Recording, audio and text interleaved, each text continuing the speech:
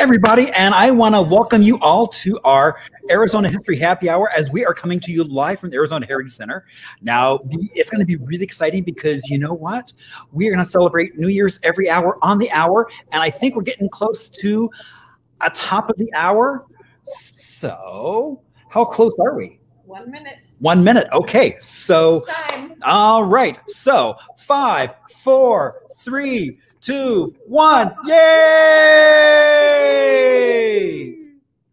All right. So then we have that. And then we should do that. And then I think we are good to go. And I can hear my phone out there being annoying. And I'll know you're upstairs because I'm watching. You'll be able to see us. Okay.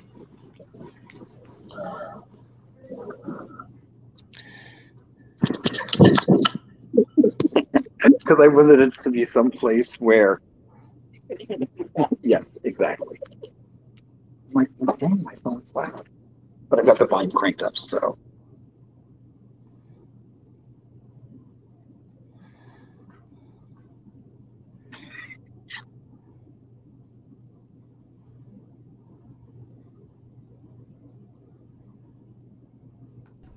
Well, and you know, when you're here, you have to check out every little. Oh, it was doing good. God, it's okay.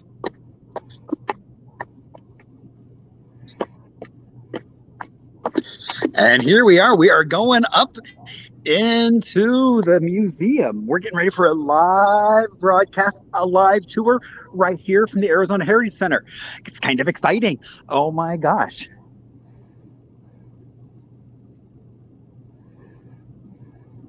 So we are going to be doing a tour from 6 to 7 and then have our usual happy hour from 7 to 8. So we've got several folks. I mean, we've got Todd, we have Jen. So we're going to have a lot of fun. I will hand off the phone to Jen. Okay. So one of the things is this plane, which was kind of interesting because I thought it was all one plane, probably from one place, maybe the fact that it said Arizona on it, but it's actually made up of multiple planes. It's kind of just a hodgepodge of all these different parts they found, and it was more used to represent the fact that military and Air Force was so big here in Arizona. And so that's what this plane is doing, as opposed to being just a plane, but it's symbolizing all the other planes around. Come on in. Let's go in. Windows.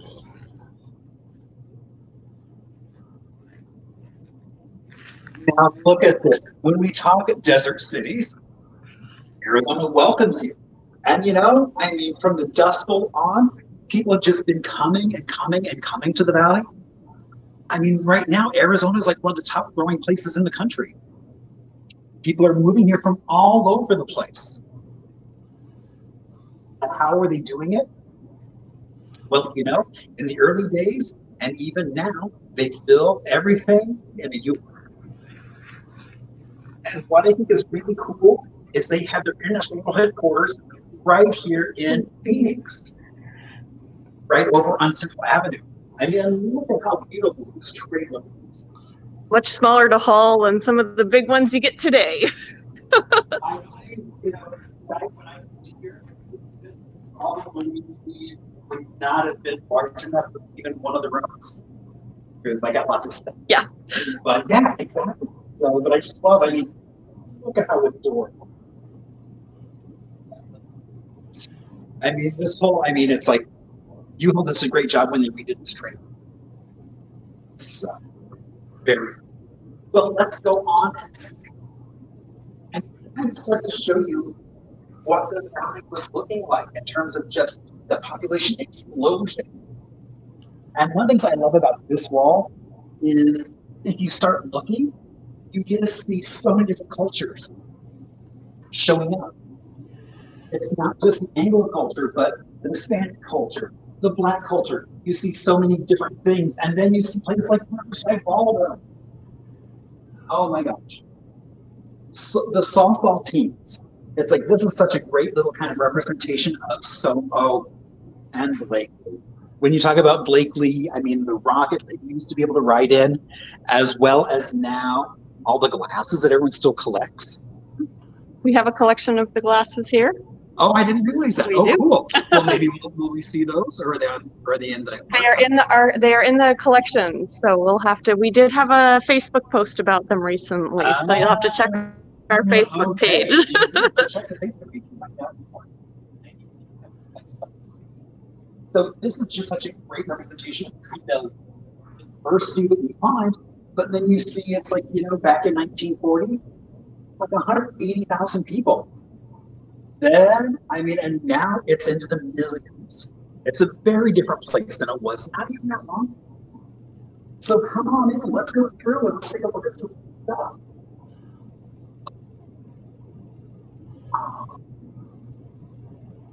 So, you know, it was so funny. So I was like, why is there this house here? And then we started talking about John F. Long and what he did. And this was kind of his vision of a house of the future. Solar panels. And I love that when you start looking at the house of the future, it's like if you look, I don't know if you're able to tell, but it's obviously a late 70s house with that little archway and everything there. But you know, I was just chatting with a friend, Brad, and he was talking about how in Ahwatukee, there was a house of the future there, like in the 60s and 70s. Oh, really? So I need to find out more about that. He said he went on a class field trip. And then let's see, what do we got over here? Chandler. With lots of oh, but then I just. Oh, but there's Torea, yeah. Yeah, so this stuff like. Oh. So funny because it's like. So this is the stop because you got Torea Castle right there. So I mean, there's just so much.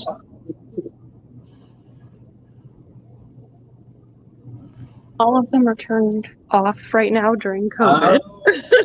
But yes. Okay, so probably we're just using playground. I thought they turned off protected.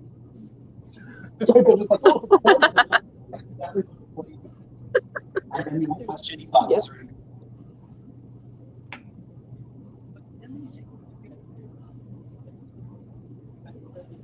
So much of Arizona was designing the car. And one thing I love about this is actually from a newsreel they did about Monroe School about kids learning to drive using pedal cars. Oh, wow. There's actually, it's like a 20-minute video. It's like, at some point I would love to show it just because it's so much fun with Jimmy Stewart narrating and all these little kids driving their cars, beep, beep. So, but yeah, I mean, you really get to see how transportation, I mean, rush hour.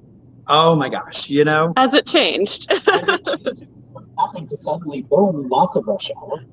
Maybe not as bad as some other places, but still more than we're used to seeing. And then public transit, which we used to have a really good train system, then that kind of burnt down. Then buses came along, and now we're going back to trains, which is really interesting. And then this really just talking about how that age of the car. I know like the neighborhood I live in, it was really designed so that within like 2-block radius, you could get to anything you wanted to on foot. But then anything outside of that, you hopped in your car and you went for a drive. So if you're going to Christown Mall, something like that. And or you can hop on a plane. If you're like Bonanza Airlines or Western Air. I mean, Sky Harbor being built. Terminal 1, Terminal 2. The demolition of those terminals. But they did save the art from Terminal 2, so which is good. But yeah. Oh, and this is what happened to the trains. That's a really good question. So you're going to have to come and find out. Why don't we have trains? And look at all the planes we have. Well, not right now, but. And the time when you walked on the tarmac to the plane. Oh yeah! Oh my gosh, that's like Burbank. Yep. Where you just, I mean, you take your luggage, you pull this little cart, and you just pull your luggage out of the little cart, and you're good to go. But yeah, I mean, this would have been a day when everybody just kind of hung out at the airport. I mean, planes were still a new thing, And so people would just come and hang out and watch them. To see what was going on. Yep. Yeah, who was traveling? Where were they going? What were they doing? And so, very exciting. I love the fact that we have Mr. from Bonanza Airlines. And then let's see, because I want to hold off on. I don't want to do him quite yet. We'll work on. Yeah, because that's come this way. Be there for a while. So where did people live when they? That is a really good question. Here. Because there were all kinds of housing, but not enough, especially for that post-war boom. All those GIs that either had stationed here, trained here, passed through and they went somewhere else. After World War II ended, they were moving here in huge numbers. And all over town, if there was a big house, it was often divided up into multiple apartments to house as many people as possible. And then you had folks starting to realize, hey, wait a minute, let's start building homes. So you had folks like John F. Long, Tanner, you had all these different Womack, all these different people coming in and starting to build a variety of homes, or even in some cases, people living in trailers just to have housing. So then you have so many different ways you could buy a house. Some people coming with GI Bills that came with some money. And so then, I mean, this is more thinking of just, I love this because you have just one step above an icebox. I mean, this is when, so like the ice house, which is downtown now, would have been one of about a dozen different ice houses around town. And you would have just had a big wooden box, and that was your ice box. You put everything in there, you had to have a block of ice. And so this really reminds me of like Carver, the Cultural Center and Museum, because they have spaces like this that really kind of show how did the African American community, what did their housing look like? Right. And so it was a little different, although they've got some cool things down there. But you know, actually, we're actually going to have them on as a guest in February. Oh, wonderful! Yeah, so looking forward to that. And then you get to that mid-century kind of that boom. This is my favorite. Right. Exactly. I just like it for the color.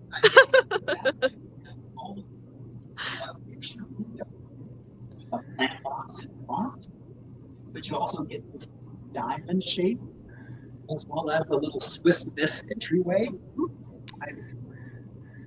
This is so indicative of Maryvale. I mean, as you drive around here, you'll see lots of almost fantasy with these millennium type.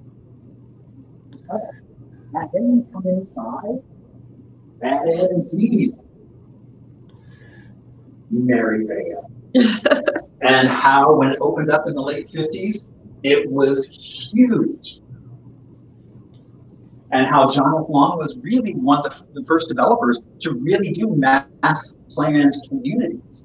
Up until then, it had just been kind of here, there, but really kind of doing this systematic whole thing for a community. Now it's unique to have just a one-off home.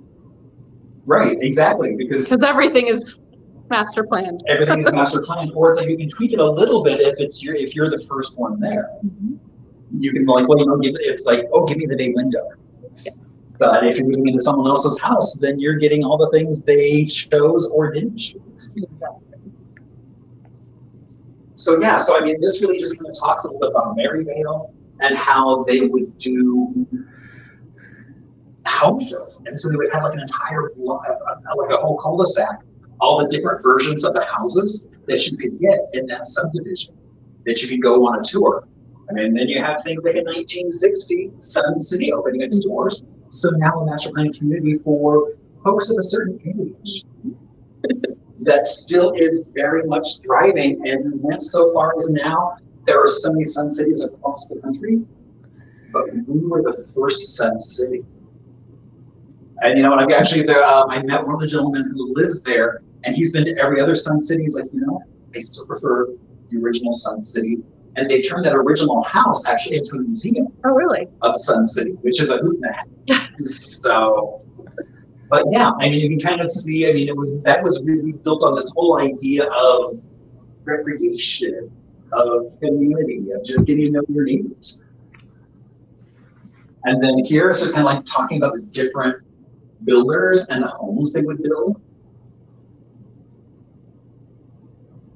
And even had in South Phoenix, you actually had developers who were specifically building homes for the Black community as well. Open sea, and here's like the parade of homes, so that we could go see all the options. Home week is still a big thing. Yeah. I mean, now you can go to the home show down at, and the other years, not this year, the home show. So you can see all the different things you can do to your house. And so, one thing that I just learned is if there's an open door, walk through it because you're supposed to. I've been here multiple times and never noticed out on the back porch of this little house is the washer and dryer. And it's not just any washer and dryer. It is the front-loading Westinghouse. Oh my gosh. You know how many times I almost got a salt and pepper shaker. I almost got the toy version. But these are just so iconic to the 50s that it was like when Mike and I came this way, I gasped because I'd never seen them. Never noticed them. Yeah, they're tucked away, and you don't think about the washer and dryer being on the back porch, or that we are on the back porch. Which here, let me try to get I'll try to get a bigger shot of the. So we're actually on the back porch, even though we're under the roof, but we are still very much on the back porch of this house. And the tail. That's where we would have had the washer and dryer. I mean, I've got lots of neighbors who still have their washer and dryer outside. Because who wants all that heat on the inside in the middle of summer? That's true. And we get to things like this. Scottsdale Community College and the Artichokes. And that it was almost an act of rebellion. They decided to name themselves the Artichokes, as well as they said to choose the color pink and white as their official colors. So that's awesome. Exactly. I love how being an artichoke is rebellious.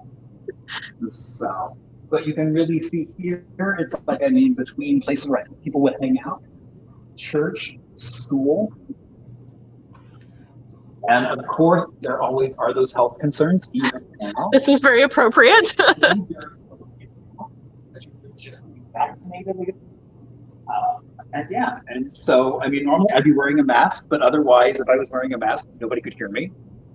So that's what I'm not doing. But Jen indeed is wearing a mask. I do have my mask on, so you may not hear me. But you're saying close to the mic, so you're probably better off than I am. So let's see. I think we probably should go down. Yes, let's do it that way. Because this is here. Let me try to get all of you in the. Oh, I turned it sideways. Sorry. It's like you've got the Fox Theater, which was the only movie house we have downtown now in downtown Phoenix would be the Orient. But that would have been a handful. There would have been others as well, like the Fox. And they would have been hubs of the community. People would have come there to do all kinds of things. In fact, Lou King got his start doing a weekly musical talent show in a theater. Okay. And so Lou King launched so many careers, but we'll get into that a little bit later. But I mean, I love the fact they have a Lou King original shirt. And I'm kind of jealous of that print. Something you would wear. I'm feeling a little nude almost. You need fringe. I do need fringe.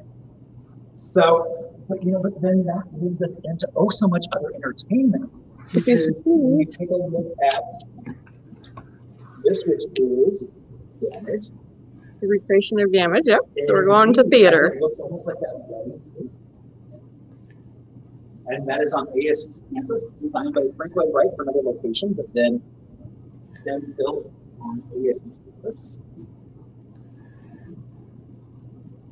And so you have those classic movie houses, and then you wind up with modernity, Seneca Creek. Now, if anyone who grew up here, I'm sure that you are thrilled to see this, because you probably remember going to see so many movies here. I know I've got a ton of friends who went to go see Star Wars here. But this was kind of the ultimate theater. It was actually designed by James Salter, who was working for Haber Nunn at the time. And so this was luxury.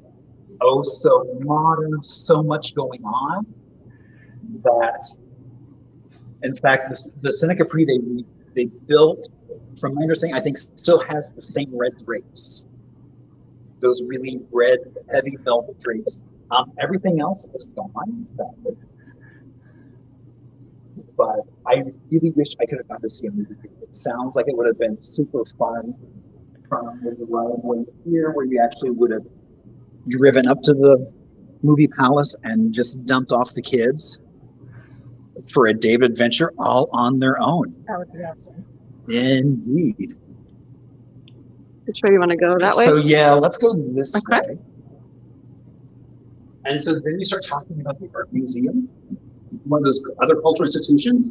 Now, a few years ago, they went through a major expansion, which really made it a lot larger. But you know, before that, the original building actually had the library housed in it as well.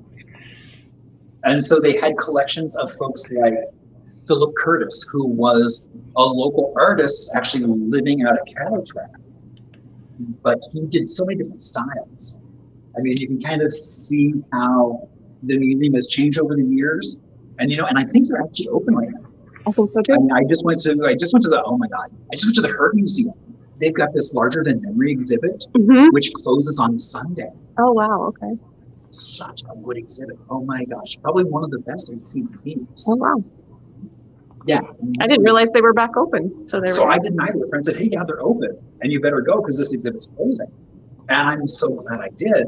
I'm actually going to try and go back again, dragging some other friends. Now, they're not doing the docent tours or anything like that. So it's more of just kind of a self-guided on your own thing. Okay. But don't forget, museums are open, yes, including right where we're at. Where we are. Come see these in person. Exactly. I mean, there were people here earlier today, but not like there normally is.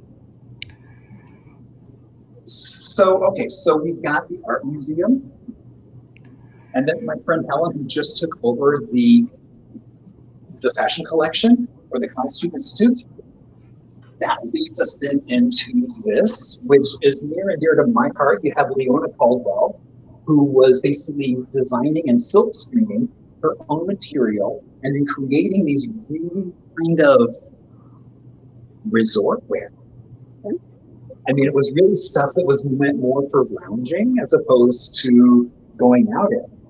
But then on the bottom of this, and they were both Fifth Avenue and Scottsdale.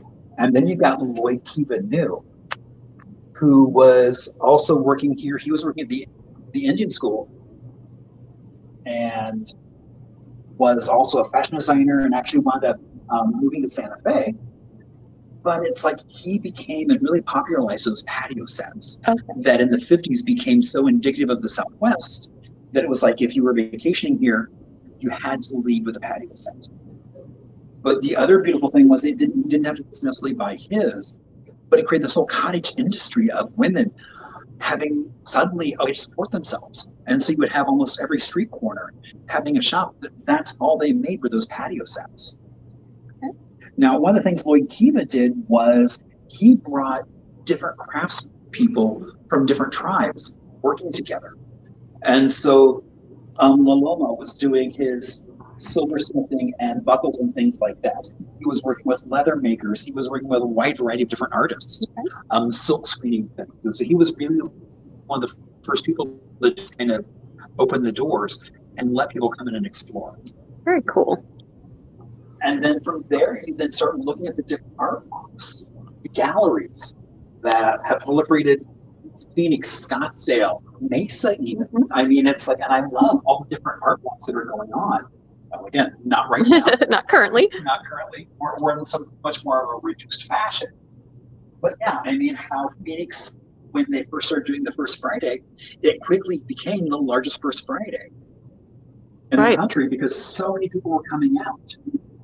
And you got the Thursday nights in Scottsdale, wandering around, and then I know Mesa was doing it. I think every second Saturday, and just people kind of just wandering around and looking at art. But the great thing is, it's kind of just this melding of people seeing and being seen, and just hanging out with other people. They're great. So, and First Fridays now include museums. Indeed, yes, So. exactly.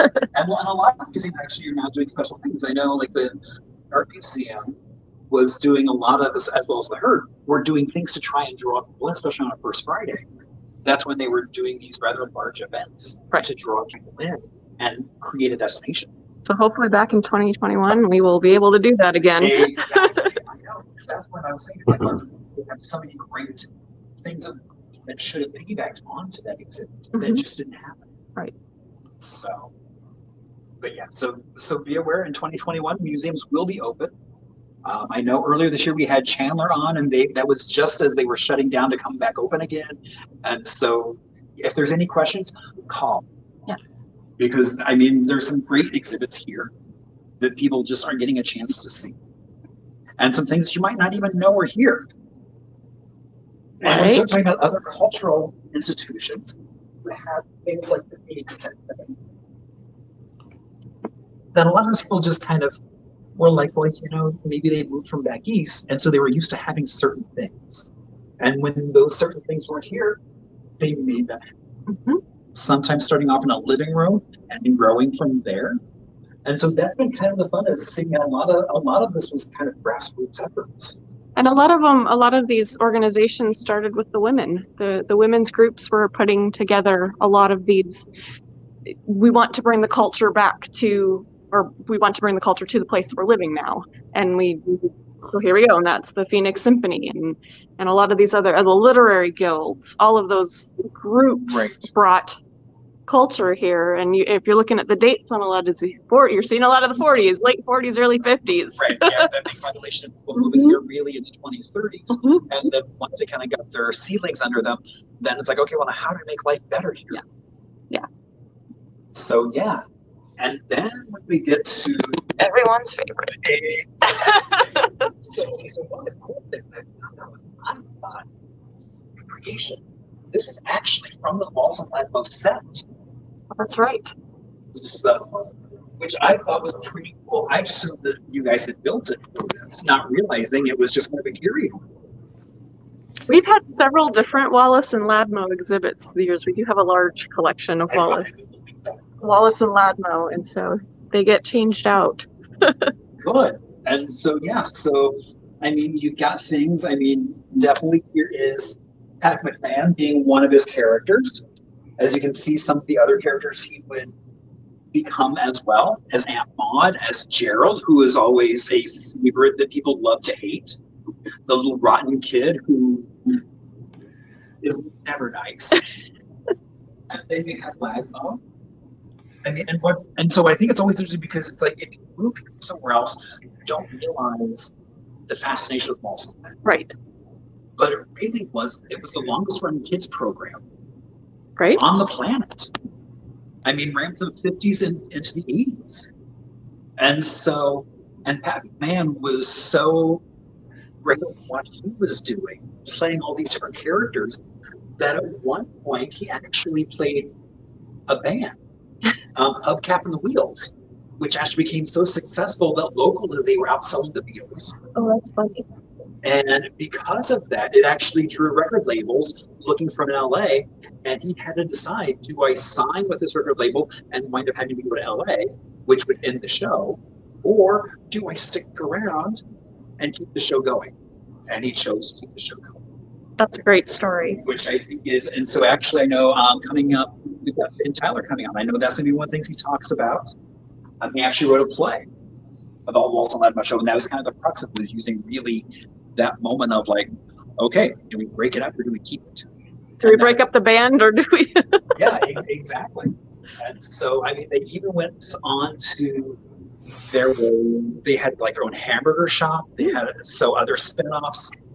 Initially, when they started the show, there was a wall of toys from Toyland. And so a kid, if they won, would get to select a toy. But it took them so long to select that toy that they started creating Ladmo bags. That way, they just got a bag and then you were on. And, you know, anyone who grew up in the area still laments whether or not they got a Ladmo bag, whether they actually were on the Ladmo show. I mean, and so I just think it's so interesting that a handful of characters held so much cultural, almost heritage Absolutely. for the valley. I'm a Tucson girl. I grew up in Tucson. We didn't hear anything about Wallace and Ladmo. But that here it was totally, we had our own art icons. Well, exactly. I'm from Indiana, so same thing. I mean, we had very different folks. But I think what's interesting with Wallace and Ladmo is the humor was kid and adult centric. So that way you didn't stop watching it once you grew up. Absolutely. You just saw through a different lens. Exactly. So lots of double entendres, things like that. And so, yeah, so that's how they're able to kind of keep that audience and keep growing and become, again, this institution. Right.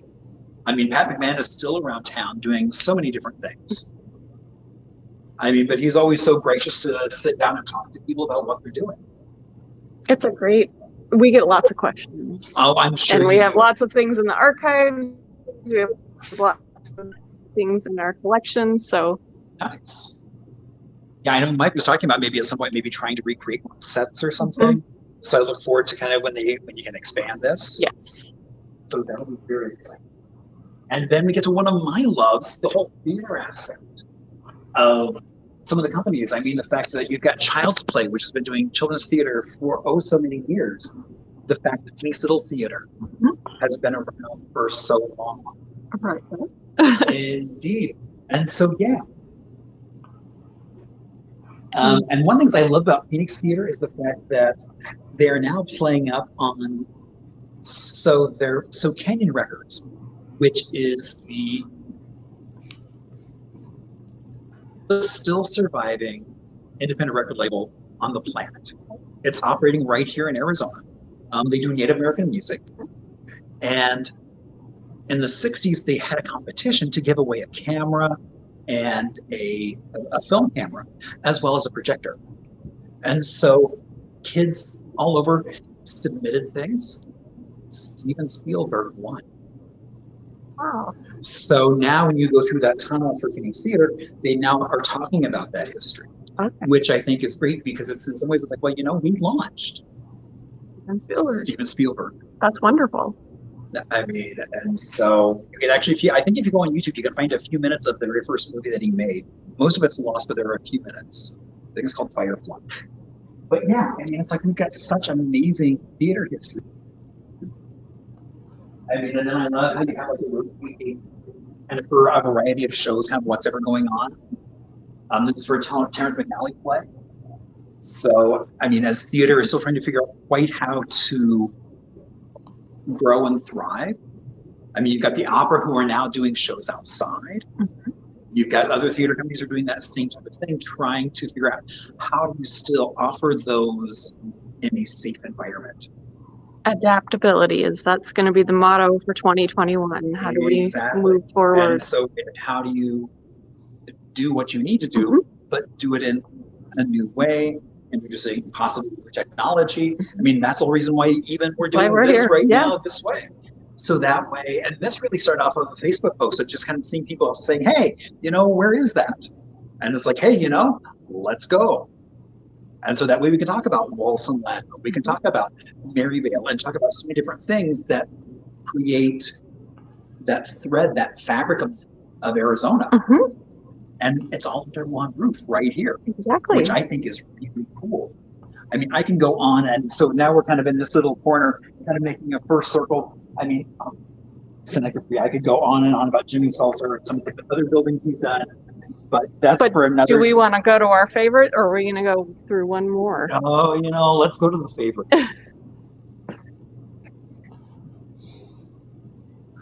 So, and here we are.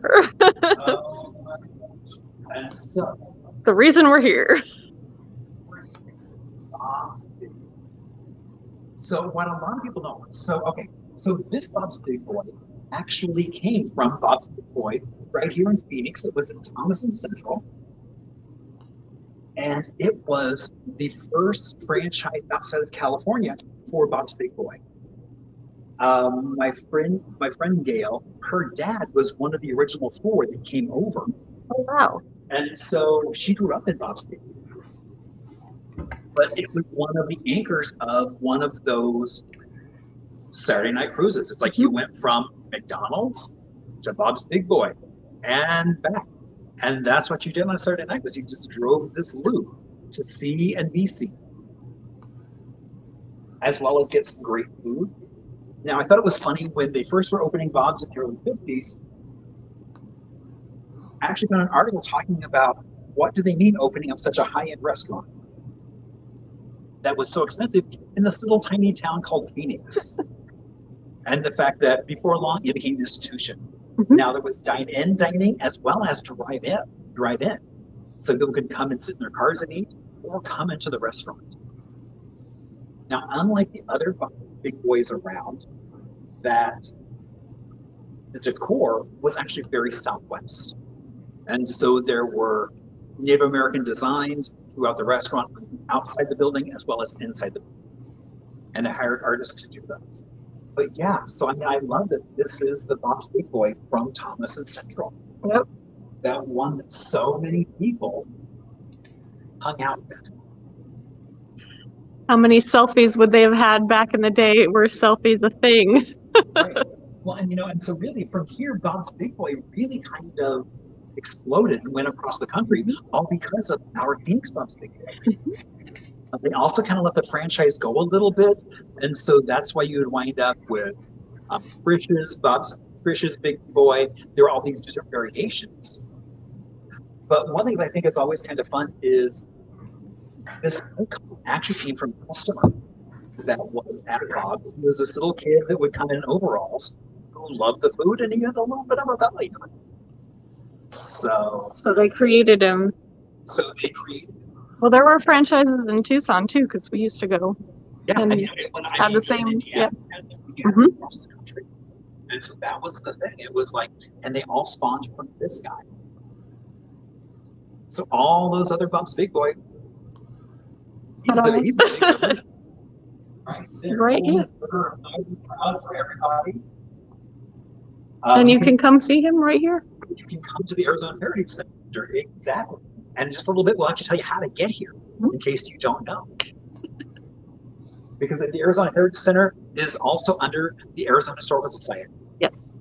And so we'll also talk about that as well, in case that kind of confuses anybody. But then you move from one icon of Bob's Big Boy. If we go inside, I think there's some. Okay, here we go. In the diner. Yeah. So you kind of get the whole the food landscape of not just Big Boy, but the fact that we had the first franchise McDonald's right here. And within Tempe, you had the Harmon chain, which was first. That's who spawned KFC. So there is so much fast food history right here in Arizona. And so you had those chains, but you also had things like Polar Bar popping up. So many little restaurants. Convenience was suddenly now king. It's like no longer did mom have to just sit in the kitchen and cook all day, but there were occasions where your mom might want to actually go out with the kids and all get a quick bite to eat. And then, Green Gables, which was a restaurant that when you drove in, there would be a knight on a horse that would point you to your parking space with his Lance. I was like, the word's not joust. That's what they do when you have it. Yeah. Yes. So I mean, and so this would have been I've got one that's like she's only went here a couple times. It was like for birthdays, and she said it was such a magical experience. If it was your birthday, they would give you a little night on a rider. That's great. So I mean, they really played up upon just that whole kind of medieval theme. One thing I love is the fact that over on Thomas, you'll still see this building with now an office building behind it. Oh, wonderful. And so I love that they were adaptive reuse and figuring out how to save some of that architecture for scale, as opposed to just knocking it down and rebuilding. Absolutely. So, and then greetings from Arizona, talking about how so many people would come here to vacation, to recuperate from whatever ails you. I mean, it's like you got places like here, like the Arizona Biltmore, which you can still go to. And then one of my favorite things, which I didn't realize when we started looking, is so you've got like all the Ramada Inn stuff, because Ramada Inn was actually based here. Oh, I didn't realize that. Okay. And so Glenn Guyette, who designed things like Mr. Lucky's, that iconic sign on Grand Avenue, he had his own company, and so he was hired by Ramada Inn to do all these great things. Okay. So he did things for them all across the globe for Ramada Inn. And he's still with us in his early 90s. So let's see what else. Technology. A little technology, which I think is like, as we talk about lights, that copper, cotton, citrus, climate, cattle. But it's like, I mean, computers are so quickly becoming almost their own, that 6C or even a new set of C's, because we're not necessarily doing some of those same C's. I mean, climate is still very much an active part here. Right. But agriculture is not as big as it was. The livestock is not as big as it was. The mining always is kind of an ebb and flow, coming and going. So kind of filling that gap is technology. Some of it being hardware, some of it being software, but so many things. I mean, especially with like some of the innovation that ASU is helping to create. I mean, the fact that like the Mars rover was developed here. So it's great that people can now come into the middle of the desert and start exploring so much technology.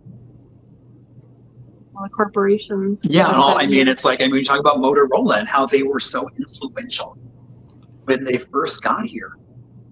I mean, I've got so many friends who had aunts that worked here, that it wasn't just men in technology, it was women in technology. And so they employed skilled staff. And here you have a row of women doing some, let's take a look and see what's going on.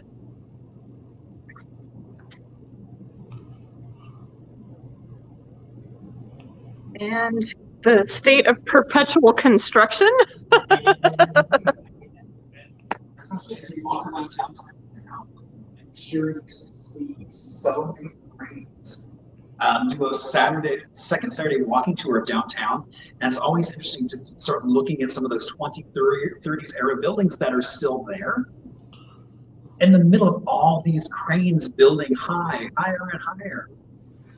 And that some folks are still valuing some of those smaller buildings. You've got some that are looking at adaptive reuse, how to keep some of that scale of the building, but now integrate it into a more modern use. Right. So there's lots of interesting things going on. We've been kind of a boom bust since place since really, I mean, you're talking even the teens. I mean, there was the cotton bust, and then in the 20s there was just the economy bust, and so, but we're always coming back and thriving. And what made us really thrive?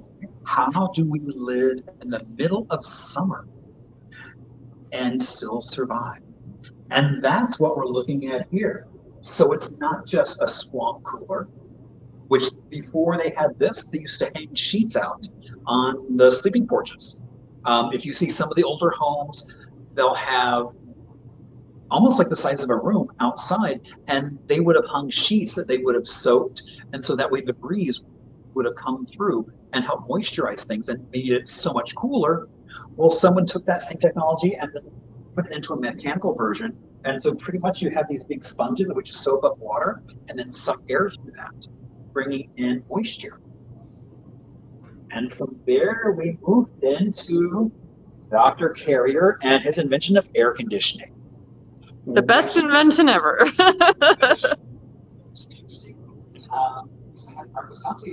And they were talking about how they felt it was the bane.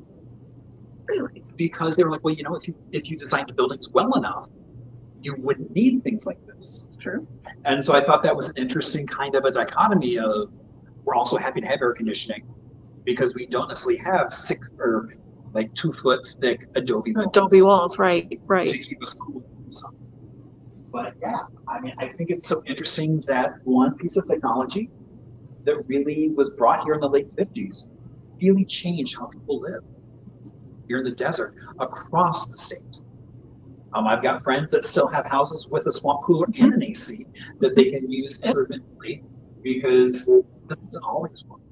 It works part-time, and then they kick on the air conditioner to bring the temperature down. We had both grown up in Tucson. We had one of those. The house was built in the 60s, and it had both. And in August, you did not want that swamp cooler on, but yeah. Yeah. But that's we turn on the AC. Mm-hmm. So I can you grew up in a house that had both. Mm-hmm. Very cool. Yep. So what year was house you grew up in? 69. Oh, very cool. My parents built it. Well, not themselves, but yeah. Not by their own hands, but when they came from Ohio, they built their house.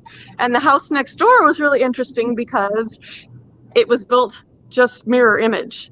And we were the only two houses on the street that had the same, that were almost like, you know, what's the word I want? Subdivision kind of house. But it wasn't a subdivision. It was just two different houses and mirror image of each other. So when neighbors moved in that had kids that I would go play with, their house was exactly identical to mine, just on the reverse. Mm-hmm. Yeah. So and we always thought that was the coolest thing. And now now when you grow up, it's not cool having houses the same. You want something different. Yes.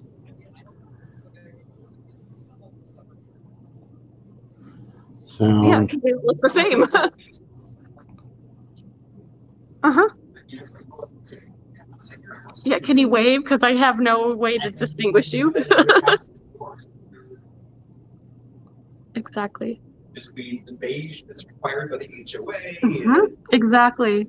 Now it would be nice to have a purple house or something. Exactly. Why do you think I have a seafoam greenhouse? Exactly. And you can have it where you are. Exactly. How old is your house? I'm built 56. Okay. And actually, we're going to see a picture of it in just a little bit. Awesome. So,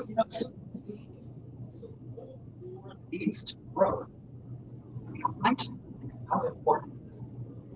I recently did a trip out to Goodyear.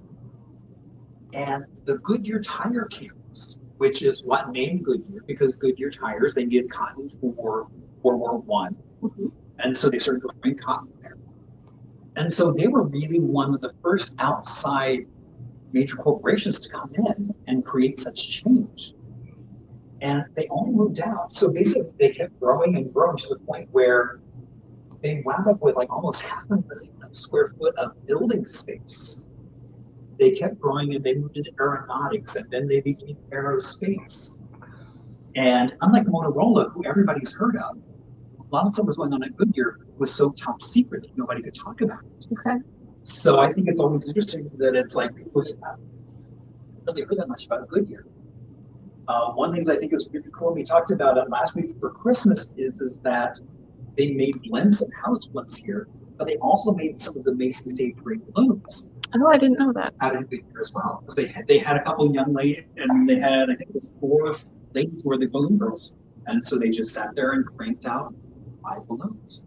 How interesting. That's awesome. So yeah. And I've actually been trying to research a little bit more about that. That's just the other cool stuff. Because Goodyear was really going into that like radar early on. So, which I thought was really fascinating, really kind of going into that whole.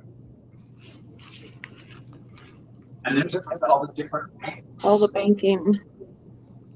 Yeah, I mean, when you talk about Valley National Bank. And then exactly, and it was so funny where this would have lived. Very top of the bank. But it wasn't colored. That was the odd thing. And it's like, I mean, we figured out it was the letters were lit, but because it's all metal, it would have corroded really easily. Mm-hmm. And so it was never painted. Huh. So as we'll see on the other side, do it quick. If we swing around, it's like you'll see the Valley National Bank that everybody knows, yes, which is that iconic enameled yellow and blue. Mm-hmm. Now, so if you ever watched the beginning of Psycho, no. So they pan across the city on December 11th, right, and you actually get to see the early sign that was on the Valley National Bank building, which is now the hotel. Right. but it was initially the bank building. And so they built a really huge one of these that was at that point the largest rotating sign on the planet. Wow. And so I think it's really cool that we had that. Sadly, we don't know where it is. There's always a story about, oh, maybe it's someone's barn.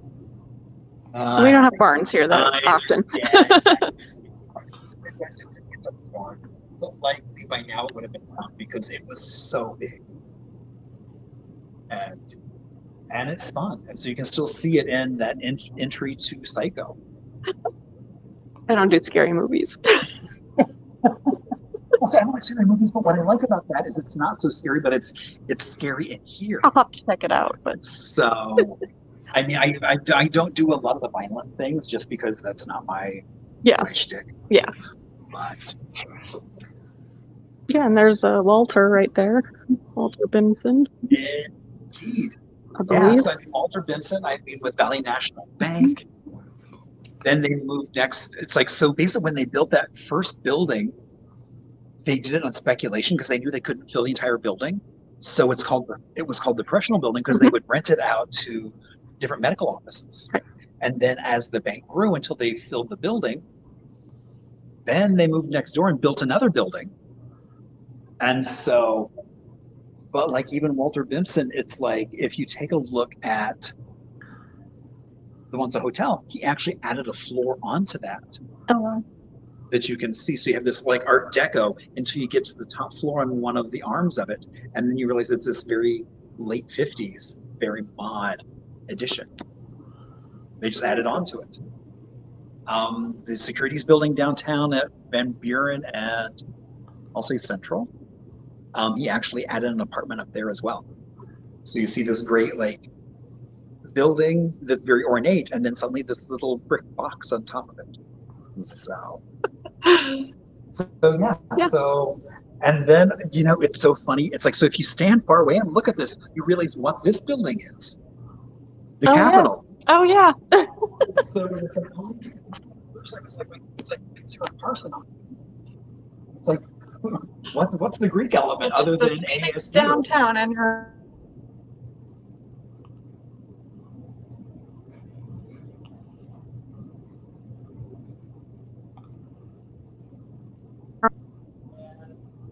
Get around as highways and byways treated how we get around, because no longer were we traveling around on a bicycle. Exactly. Or were we traveling on a horse and buggy, but now we have roads and we're zipping along and going really fast. So yeah, so there's so much to do and see here at the museum. Now I know in just a few minutes we're actually going to talk about some of the stuff that you can do here. So I think that'll be a lot of fun as we get into the trivia. But let's see. You know, why don't we go ahead and head downstairs? All right. And let's see what happens. Go back this way? Or are you going to go through? Oh, we're going to walk through. Way. Oh, you want to walk through here. Indeed, because that way you get right to the stairs.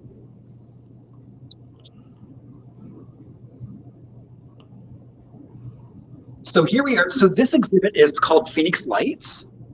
And so this exhibit talks about one night, March 13th of 1997, when so many folks saw what they claimed to be a UFO, ranging from Henderson, Nevada, down through Tucson. I mean, even folks like Mike Symington, local newscasters, were a part of that audience that saw it. Now, this was in 97.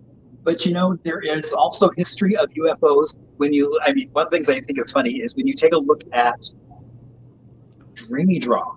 If you look it up online, that's the first thing that shows up is that dam that was built was supposedly built because it was covering up a UFO crash landing site.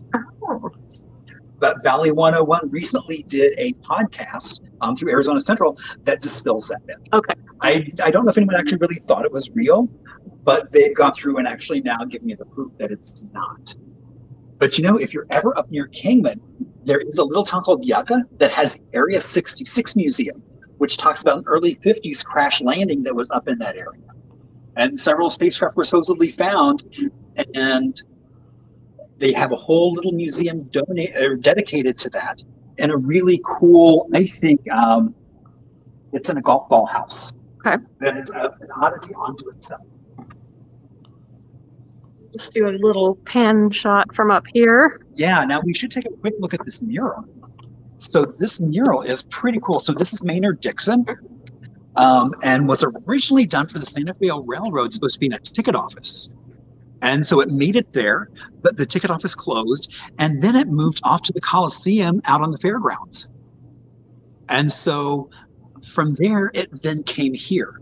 So I think it's pretty amazing that something that is this large was able to make it through basically that many moves and still look that good. So, I mean, I love all the different colors. I mean, yeah, it's in such beautiful condition.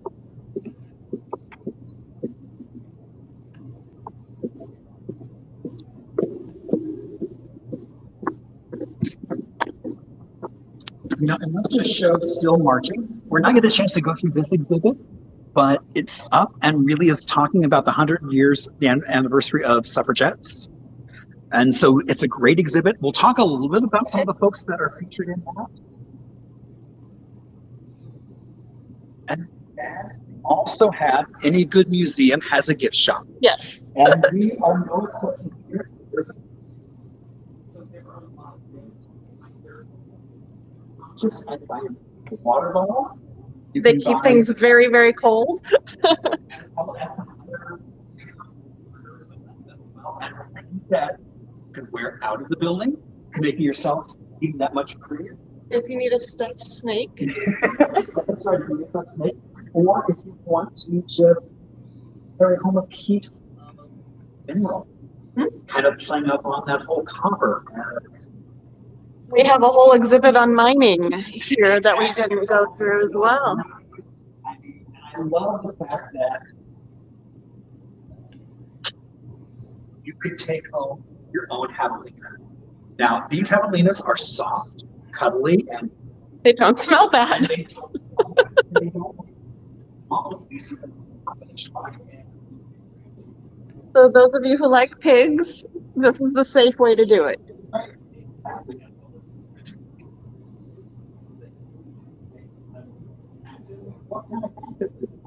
Or what's Arizona really like? So.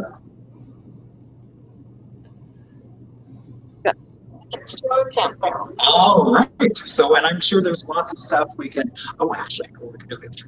Woohoo! So, all right. So. You walk down the hall, downstairs. We are going to be redoing that. But then there's also, well, and you know, when you're here, you have to check out every little nook and cranny because you never know what you're going to find. I mean, if you're just suddenly walking to the library, you'll suddenly find across from that Beast of Burden, talking about different animals and their relationship to Arizona. Like this first animal, we get to read about the camels that were in Arizona, and you even get to see a really great photo of Haji Ali, who was one of the camel carriers, as well as some of the implements that were used, such as this really horrific looking spur that I can't imagine doing anything but roasting marshmallows with. And then you get a great painting here of the army on camels. And you even get to see one of the camel bells that is oh so much larger than even a cowbell. And speaking of Haji Ali, if you've ever been to Quartzsite, you will know that that is indeed where he is buried. And so that's why as they've redone a lot of Quartzsite, they've incorporated more and more and more camels and everything. And then if you ever been to the Grand Canyon, you can see different items from the mules. And really about how the 1880s was when they first started using mules as tourist vehicles. And even ostriches, and how popular they were, not just for their eggs, but also for those amazing feathers. And you can still see evidence of them around. There are different ostrich ranches around, but they have such a place in Arizona history. And then one of I thought the most interesting things was I knew about Ruby the elephant, but I never realized she was here at the Phoenix Zoo. So Ruby was an animal, was an elephant who kind of, they realized if they gave her some paint, she could do things they could then sell. And so she actually was quite famous across the country as being Ruby the painting elephant, and never realized that she was doing that all right from here in Phoenix, Arizona. Wow, and look at that. We timed it just right. So, oh my gosh. Okay, so I am going to bring on Todd because you know what? It's now midnight and oh my gosh, you know, because it's midnight somewhere. Oh, and look, we even have Jen joining us as well. Oh my gosh. So, all right. Are you ready to do a quick countdown? 5, 4, 3, 2, 1. Yay!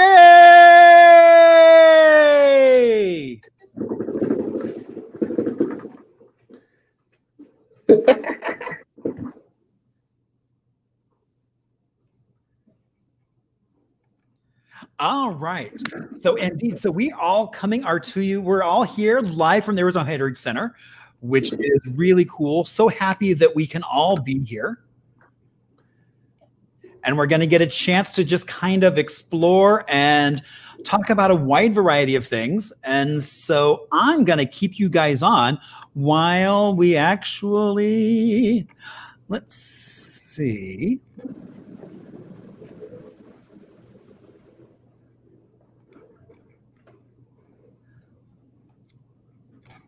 Up there. All right. So very good. So this is our New Year's Eve spectacular show where we are kind of going through. We did a tour upstairs of the Arizona Heritage Center to kind of show you some of the fun things you can come and see. Even in the middle of all of this, everyone is very masked up. I mean, we're not wearing a mask right now because we are all in 3 different parts of the museum, far apart from each other. We're prepared, though. We are indeed very prepared. So in case anybody would come in, we can all throw our mask on and all be so safe. So we are doing a special New Year's Eve show. And let's see. So I want to welcome you all. So this is our last episode for 2020. This is episode 37. Oh my gosh, you know, didn't think about that when I first started this. And I'm so excited because we're actually going to be moving into next year doing this as well. And we'll talk about that in a little bit because we've got some great fun coming up as well. Now, on this rather chilly night of December 31st, also New Year's Eve. Now, that's why we're celebrating every hour on the hour. And so I know we have a lot of you who are watching through Facebook Live. Some of you are on YouTube or even Twitch. I also want to give a shout out and say Happy Kwanzaa to those who are celebrating Kwanzaa out there. My friend Clody did a great, for last Saturday, did a great kind of whole musical poetry thing for Kwanzaa, which was oh so much fun. Now, you know, this is only possible because all of you out there participating, having fun, watching us, learning. And I'm happy to say we have sponsorship through AARP. And they like to say that if you're looking for ways to stay active, healthy, and informed without leaving home, AARP has lots of online offerings and virtual get-togethers. Find out all the ways that you can click to connect with your community at aarp.org/near-you. And you can find things locally or even nationally that they are doing to just try to make lives a little bit better. Now, what can you expect tonight? Oh my gosh, just wait. Besides our fun party hats, because we're celebrating New Year's, we'll also have a little bit of music history. We'll do some show and tell, talk about an amazing little town.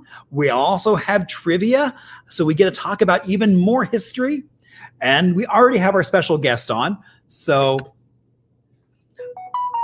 there is that. So if you're here for the first time, you might wonder, who is that man on my screen and why is he talking so much? Well, you know, my name is Marshall Shore. I'm also known around town as the Hip Historian. Now, I got that name because about 20 years ago, actually it was, as of this moment, 21 years ago, I was rolling into Phoenix in a U-Haul, which we talked about earlier. because I had just come from Brooklyn, where I was working in this lovely Carnegie building. But you know what? There was snow. It was cold, and I was tired of shoveling. And so I knew it was time for a different adventure. And so I traded that library for a library in South Phoenix, which was the Harmon Library, which was a 1950 building, the first branch library for the City of Phoenix Library. But what was great was there was this rich oral tradition of the community that welcomed me. So I started hearing stories about the community the moment I touched down. And that was one of the main things I started realizing nobody was really kind of looking at that modern history. So that's exactly what I started doing. And to get here, and I thought this was appropriate for U-Haul because time is passing. And so there you go, and on we go. So when I first got here, we promptly moved to a little 1956 ranch as we just came through talking about some of the Maryvale houses and things like that. So this was actually built by Womack. When we got it, it was beige on beige on beige, and originally it was painted brick. And so I'm happy to say now it is seafoam and cantaloupe. Now, if you look at that kitchen, that is what my kitchen still looks like today. All that buttercream yellow tile, that matching stovetop inset. Now, if you look on the wall, that's how you control the stovetop, is through those buttons inset on the wall. Now, when I first got here, all I could remember how there was no history here. But I knew that wasn't true because every time I went on an adventure, whether it was on foot, on my bike, in my car, I came face to face with so many amazing people, places, and stories that it really encouraged me to do just what I'm doing. And then there's that post-war boom that we just talked about that had lots of folks moving here, looking for a new way of life, and housing was booming. So that's when you saw neighborhoods like mine, Maryvale, all these different neighborhoods were just popping with so many people who are moving here. And just like now, we are back again being one of the places where everybody's moving to. Now, I'm also known as the hip historian, and I got that moniker actually back in 2012 on February 14th, which is Statehood Day. We were celebrating 100 years of statehood, and I was on talk of one of my most favorite events called Mask of Yellow Moon. It ran from 1926 to 1955. At its height, had about 5,000 students performing and making sure the show went off. It was touted right there as Mardi Gras was something that everybody should go and see. And I was lucky enough to find 3 dresses in a box. These are all from the late 30s. They were designed by students at Phoenix Union and then made by Home Economics because it was very much a student affair. All the kids did skits and things like that. And so I will ask you that if you're watching on Facebook, if you want to click on that share button, so that way your friends will get a chance to see how much fun you're having as we get a chance to talk about Arizona history. Now, of course, because it is happy hour, we indeed do have a cocktail. And then let's see, I'm gonna pop you two off for a moment while I kind of do. So this is called, basically my bartender, PJ, has made a cocktail called the Red Slipper because he was like, in this moment right now, probably one of those popular movies just coming off the holidays has been The Wizard of Oz. And those ruby red slippers, there's no place like home. So we have a little bit of Deep Eddies, ruby red, a little bit of lemon juice, a little bit of Prosecco, and I'm going to top it off with a little bit of Topo Chico. Oh, I should have opened it before, so there we go. A Yummy mineral water to kind of keep you hydrated. Then we have our lovely little lemon garnish right there. So cheers to the Red Slipper.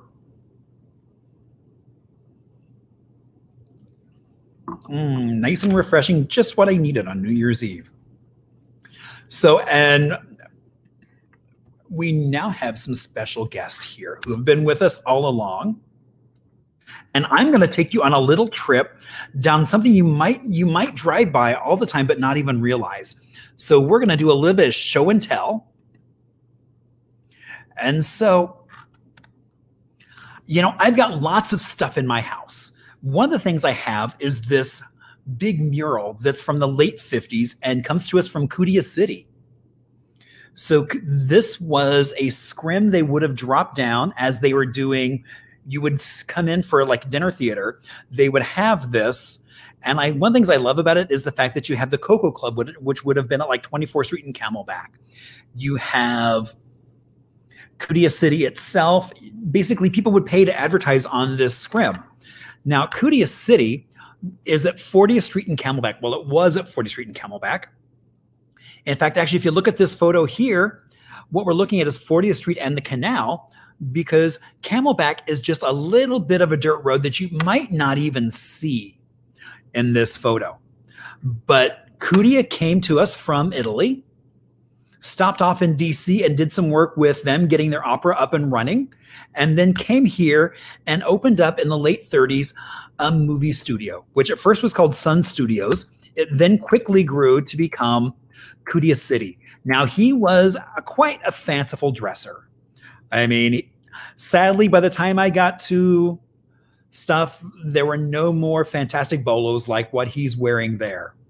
But he had a grand vision of what Kudia City was going to look like. Now, they did make several movies as well as TV shows. Some of the Buzz Henry, some of those film clips, the Red Rider, that would be shown before movies. Back when people would go see movies at places like the Orpheum or the Fox. But then you also have TV series such as 26 Men or Dead or Alive were filmed there at Kudia City. By 1960, the land had become too valuable and had been sold off. So actually, if you're driving around in that area, you'll find a Kudia subdivision. But one of the things I love is you can always still spot where Kudia was. So just north of Camelback on 40th Street, there's a canal. There's a bridge that goes over that canal that Kudia put in so he could easily get to his own studio. And so that plaque is still there from the city of Phoenix thanking him for having put in that bridge and also opening up Paradise Valley. Now, because we've already got our funny party hats on, we're already all here. We don't need to go down the whole modern technology because we all have funny hats on right now. So hello and welcome. Trying to figure out which is the best way because so I am so happy you two are here. Yeah. And so happy that we are here live from the Arizona Heritage Center, which is pretty exciting to be here. It's a great place. It is. It is. It is oh so much fun. And that, I mean, we've been working on this for quite some time to get this to happen. Yes. Yeah. And look at that. It did indeed happen. Here we are. Here we are on New Year's Eve celebrating all kinds of fun stuff. Bring in the new year. Exactly. We bring in the new year and lots of good stuff in this coming year. Yes. Here's to a better year. And able to look back on some wonderful things of the past. Oh, I agree. I mean, it's been a mixed bag. So yes.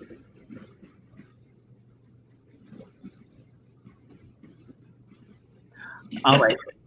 I was like, wait, I clicked on the wrong thing. So you never know quite what's flash. Surprise. So we are coming to you live from the Arizona Heritage Center. Now, tell us a little about the Arizona Heritage Center. Sure. So I'm Jennifer Mary. I'm an archivist here at the Arizona Heritage Center in Papago Park in Tempe. And Todd is with us today. And Todd, tell us a little bit about yourself. Hi, I'm the Special Projects Coordinator, which really means I wear a lot of hats around here. But if you come visit, you'll probably be greeted by me and the beautiful foyer here. Oh, you're going to talk about your beautiful smile. Oh, you're wearing a mask. Nobody can see your. Oh, see, I keep forgetting because I see your smile, but I'm like, oh yeah, you're wearing a mask when people come in, so they can't see your beautiful smile. I try to smize, you know, through the eyes. I'm definitely protected by a partition. We're very COVID conscious here. It's a great place to come and socially distance. We're not getting heavy crowds, and we're not doing group tours right now. So there's plenty of room to socially distance and, you know, take in some history. Absolutely.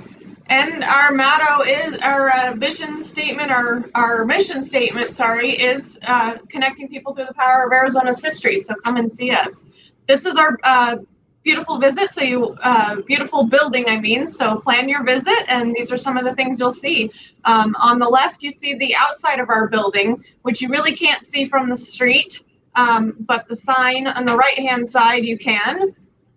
We are located in Papago Park in Tempe, 1300 North College Avenue.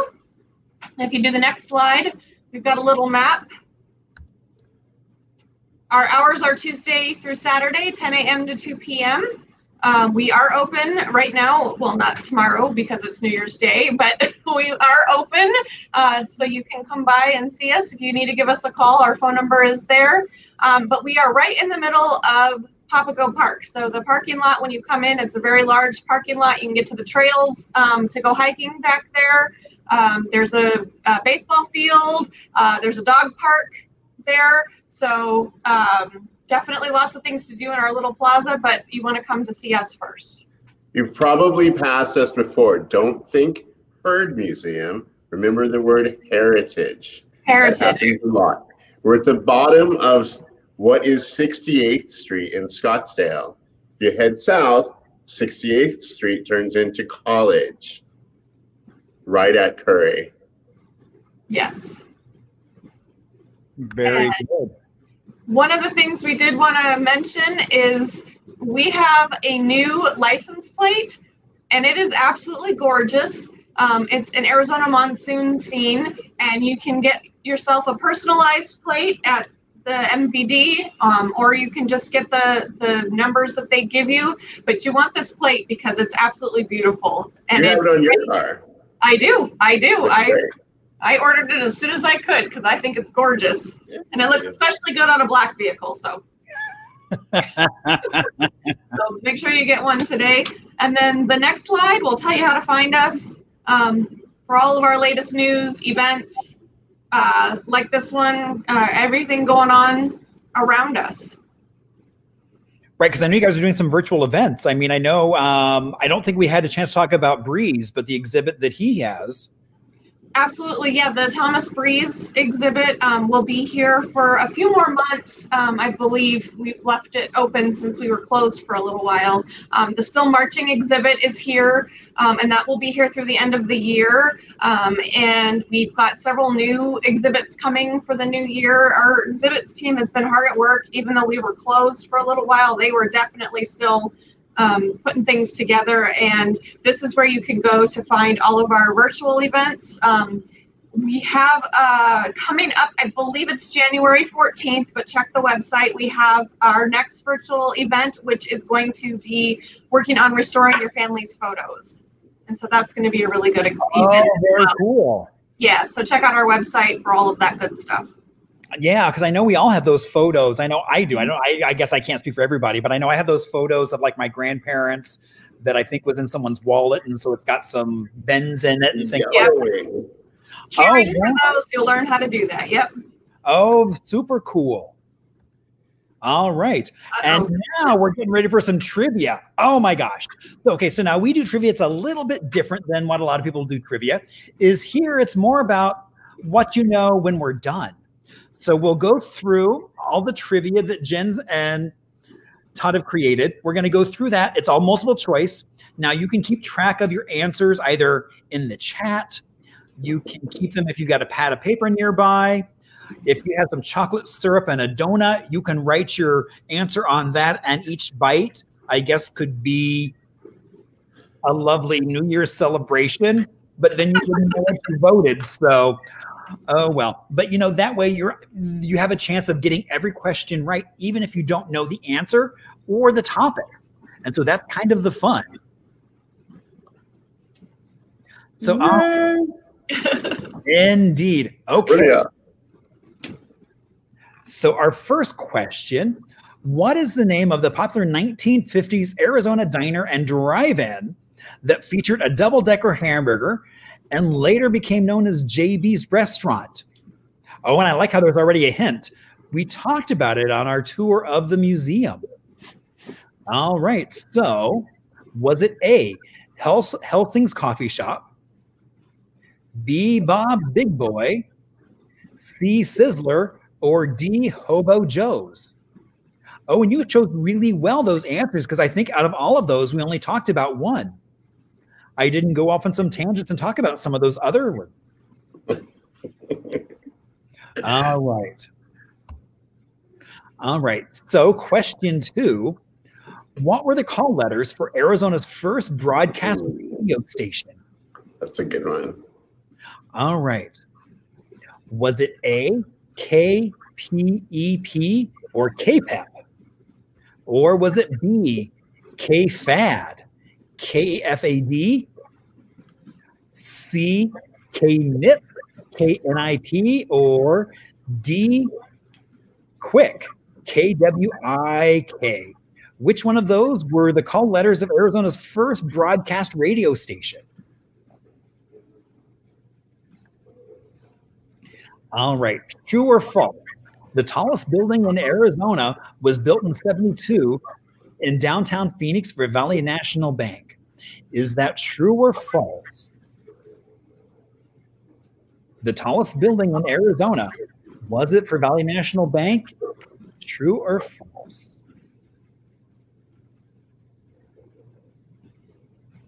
All right, on this date in 1914, what Arizona saloon keepers were frantically trying to do? Were they trying to vote? B, were they trying to create a new drink for 1915? C, were they trying to unionize? Or D, were they trying to get rid of all of their alcohol? Which one of those were Arizona saloon keepers trying to do on this date back in 1914? And you know what I have to say to that? I would agree to that.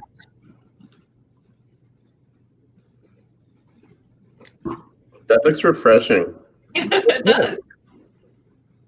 And you know, we have a mocktail for you guys coming up later on. So, all right. Question 5. Which member of the Goldwater family acted on stage with Phoenix Little Theater? A, Robert, B, Sally, C, Peggy, or D, Michael? Which one of those Goldwaters acted on stage with Phoenix Little Theater?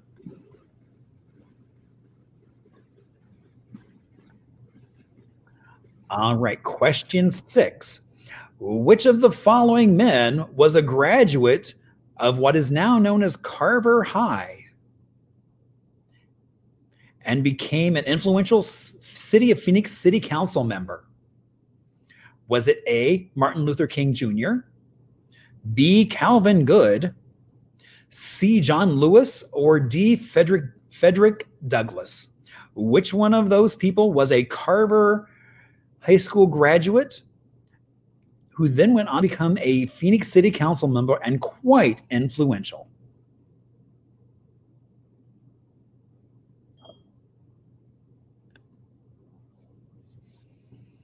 All right, question 7. What famous event happened on the night of December 23rd of 1944, right here in Papago Park, known during the war as Camp Papago Park? A, the Great Escape, B, the Great Event, C, the Great Easter Egg Hunt in December, Well, that would be quite a surprise. Or D, the greatest show on earth. Well, I think actually a couple of those are possible because I'm sure it was a pretty spectacular show.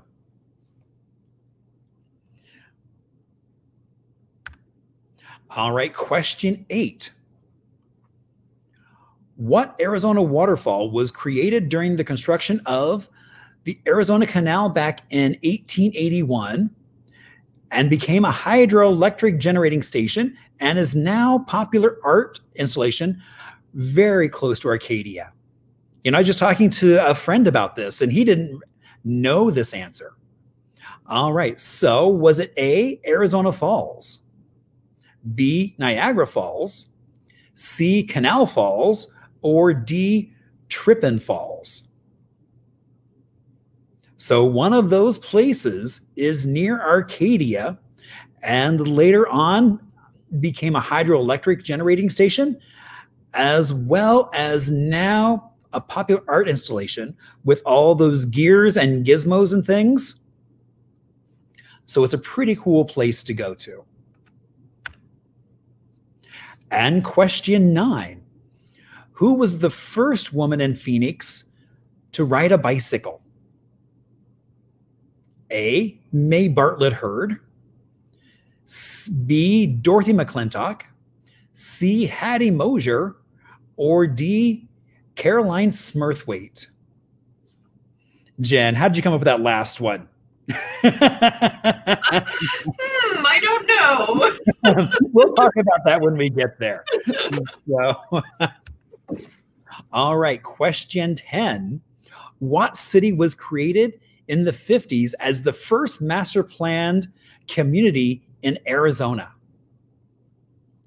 A, Saddlebrook, B, Sun City, C, Maryvale, and D, Maricopa Wells. All right, so which one of those was the first master plan community in Arizona? Question 11. True or false? The first female librarian in Arizona was Aggie Loring. Is that true or false? And for most of you, you're probably just going to take out a dartboard and just throw a dart because you might not know. But you know what? After this, you will indeed know who the first female librarian in Arizona was. And question 12. Which Mesa resident was the first Black woman in Arizona to hold credentials in education and as an elementary school and has an elementary school named after her in Mesa? Was it A, Gladys Stiles Johnston, B, Janet Harmon Bragg, C, Betty Fairfax, or D, Verona E. Johnson? So which one of those women is the first Black woman in Arizona to hold credentials in education and also has a school named after her in Mesa? All right. And we're coming down to the home stretch. I mean, this is our last question of the night. But don't fret because we're going to go through those answers in just a little bit. What was the name of the 1970s television show whose signature theme song was a chorus of ho, ho, ha, ha, he, ha, ha? Was it A, Tom and Jerry, B, Mr. Rogers, C, Waltz and Ladmo, or D, Romper Room? And you know, a hint, we actually talked about it earlier in the show. We actually got to see some clothing worn by those folks. All right. So while you're all prepping your answers, we're going to get a chance to talk about a little bit more in depth about someone else that we had a chance to talk about earlier. We're going to take a little bit of an Arizona music break and talk about Lou King. Lou King and the Rangers. Now, originally it started off in the 40s as a weekly talent show live at the Fox Theater. Before long, it then grew to a radio show. And then by 1950, he was on television. And he was hosting all kinds of talents. There were talks about how many hundreds of thousands of kids came through that show showing off their talents.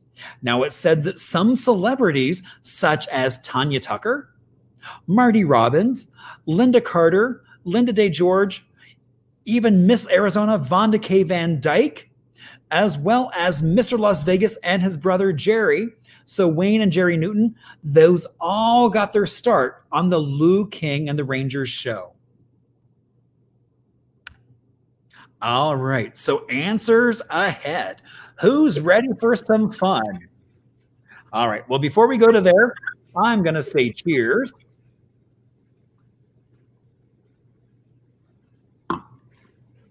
Nice and refreshing. All right, so our first question, what was the name of the diner that became JB's?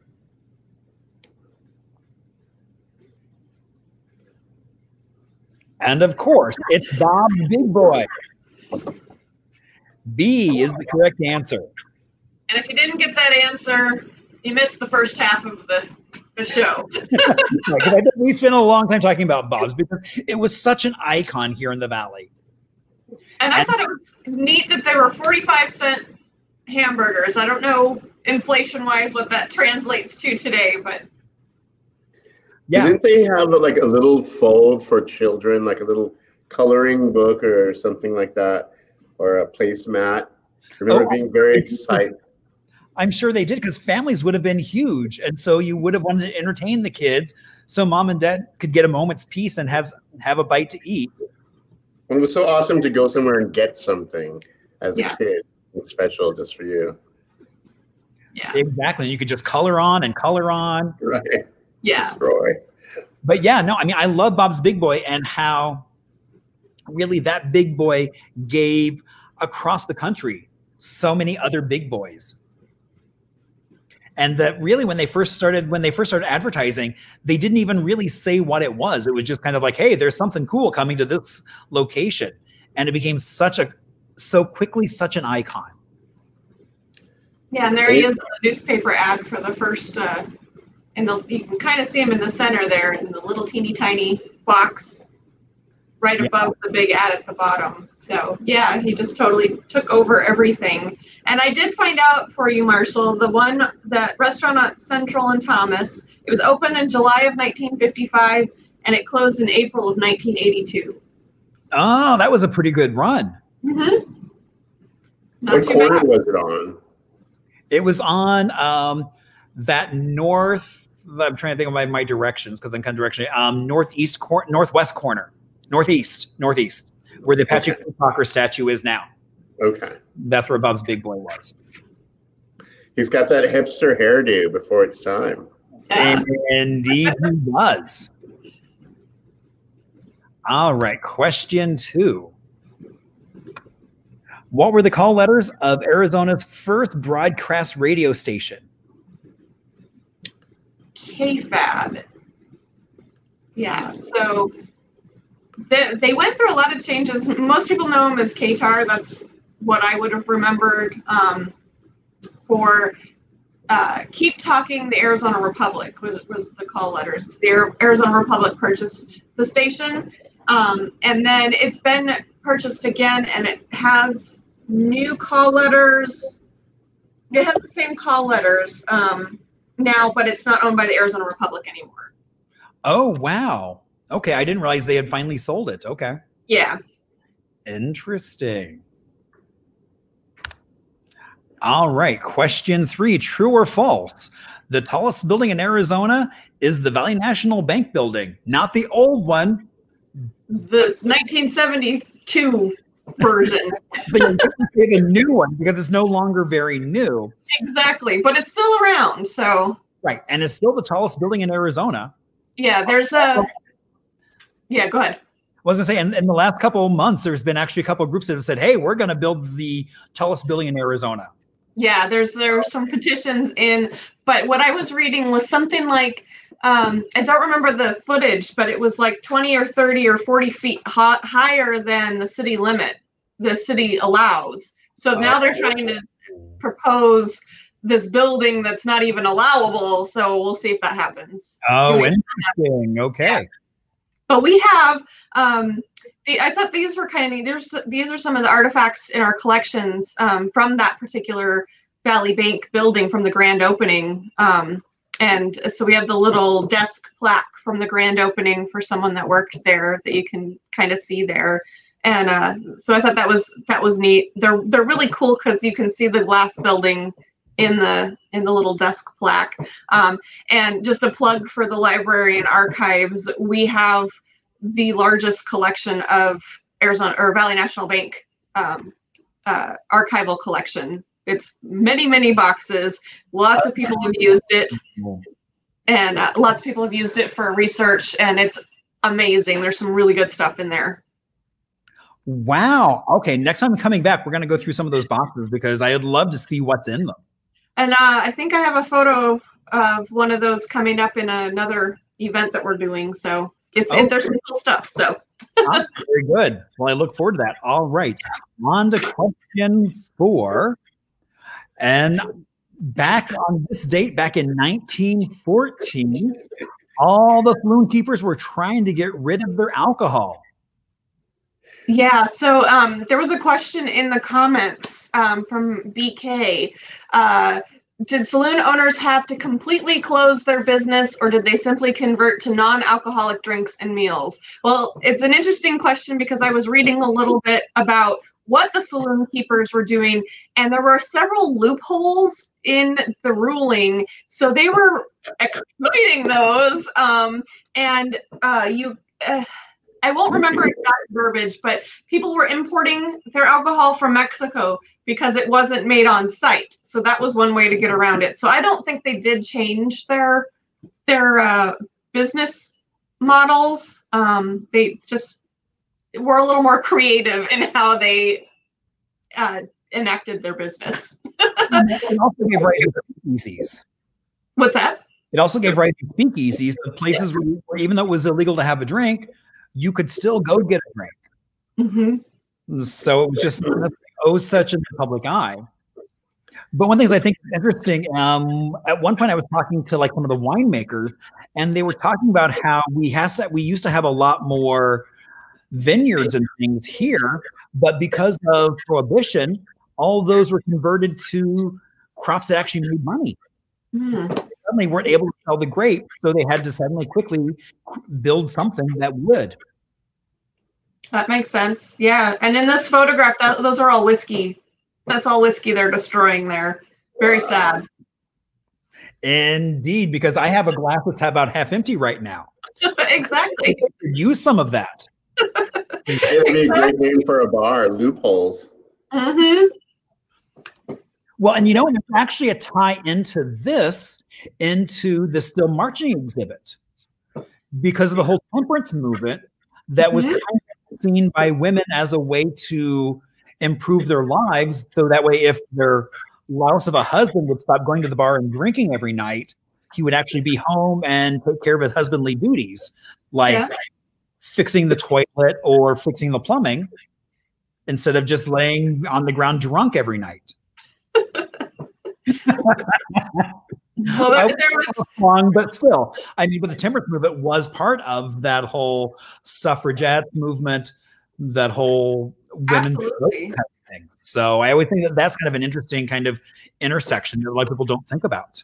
Well, and a lot of the women who were part of the different groups, the temperance groups, but then their church groups, and Arizona at this time still kind of had that Wild West reputation, and so they wanted to make Arizona a place that more people came to. So if we got rid of that nasty alcohol, more of the upstanding citizens from back east would come and move here, and that was a big part of the boosterism, was getting more people to come to Arizona. So let's just clean it all up, and then we'll be a respectable town again. Exactly. It didn't work. It didn't work. All right, moving on. All right, which member of the Goldwater family acted with the Phoenix Little Theater? And it was B. And we didn't include Barry Goldwater because he did indeed also act in some plays with the Phoenix Little Theater. So we did not put him in the answers. But his sister-in-law, it started as a fundraiser, but she really got very involved in acting and producing plays and continued on with that in her life. So it was Sally, his sister-in-law. And one of the things that I thought was also interesting, or one of the things that I thought was interesting when we were talking about the Phoenix Little Theater was that all of the Goldwater families sort of ties to Arizona. We also will, in Tucson, in our Tucson location, which hopefully you'll get to do one of these down there sometime in the 2021 year. But we have Barry Goldwater's ham radio in our museum down there. So wow. If you're in Tucson, you need to check that out. Aficionado, yeah. Absolutely. So, and it's a really neat setup there. So if you're in Tucson, you need to check that out. Very cool. All right. So question 6. Who was the leader of civil rights as well as a Harvard graduate? B. And unfortunately, he passed away last week. So we wanted to talk a little bit about him and honor him. He is one of the history makers with our Arizona History League. He was a history maker as of 2003. He's featured in our hallway, which is being redone to add more of the history makers. So that's kind of down right now, but definitely will go back up in some form. Calvin Good was also led the way locally with dispelling workplace discrimination. And he was, one of the things we're known for is that whole Martin Luther King black eye that we have here. And he was actually part of making that happen. Martin Luther King Day holiday happen here.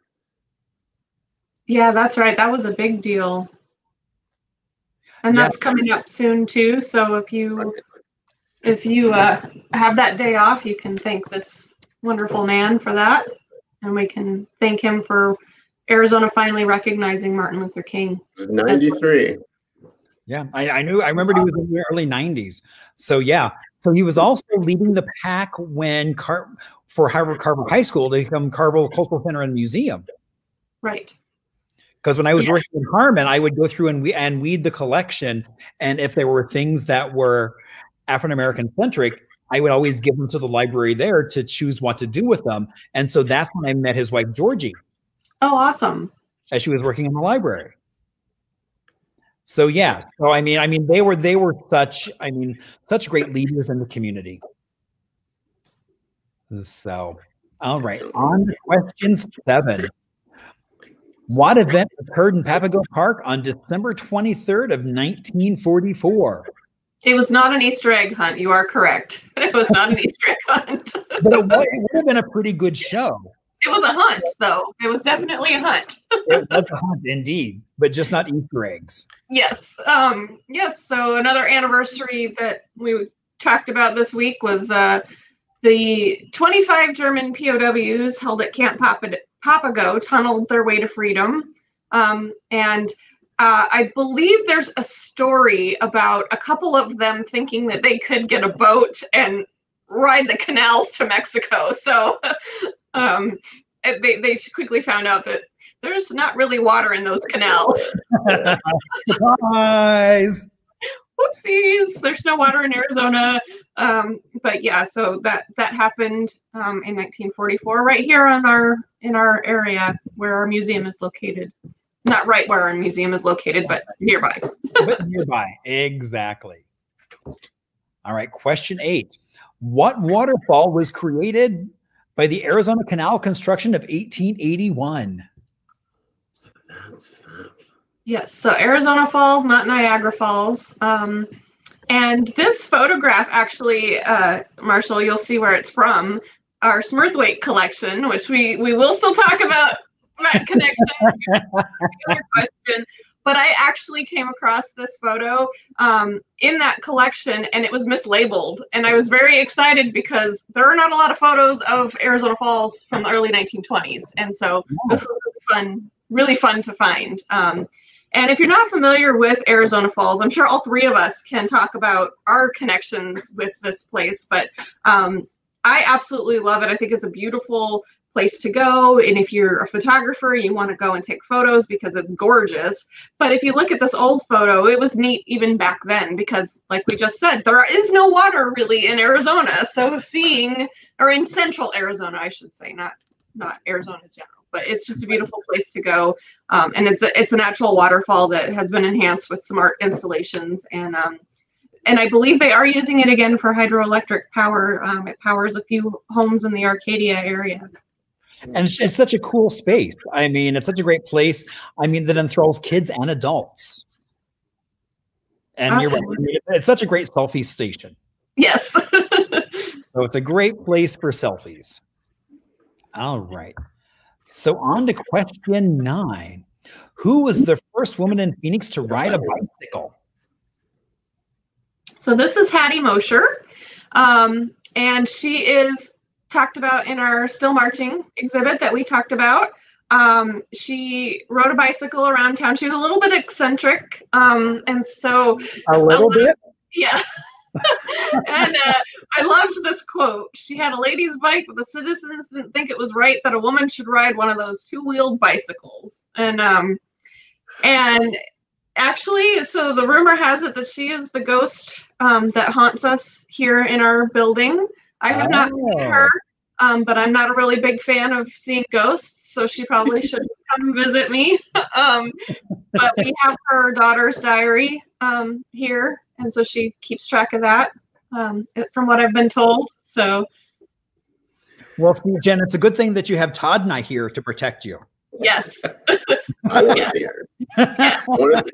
One of the cool topics that come up about the bike there is the discussion around what was ladylike and wearing trousers. And I think this is where bloomers came from. Women, of course, wanted to use this new technology, and why shouldn't they? And so that was the compromise. Bloomers. Yeah, because you couldn't use it with a dress because it would keep getting tangled up in your. You'd be wearing a bike. Yes, yeah. Exactly. Or even less because it would just rip it off. It's more shocking. Yes, very unladylike. Indeed. So yeah, no, and I think so. Isn't Hattie? She's featured in the Still Marching exhibit. Yes, yes, and this is her bike, and the actual bike is in the exhibit. So if you want to see this live and in person, come visit. And all right, what city was created as the first master plan community in Arizona? The one we talked about. Indeed.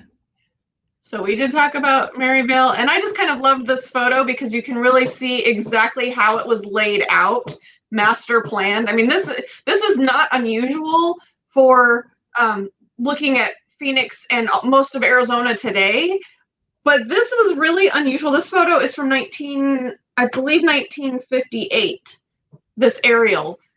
You didn't see this then. You didn't see houses so close together, and you didn't see master planned communities back then.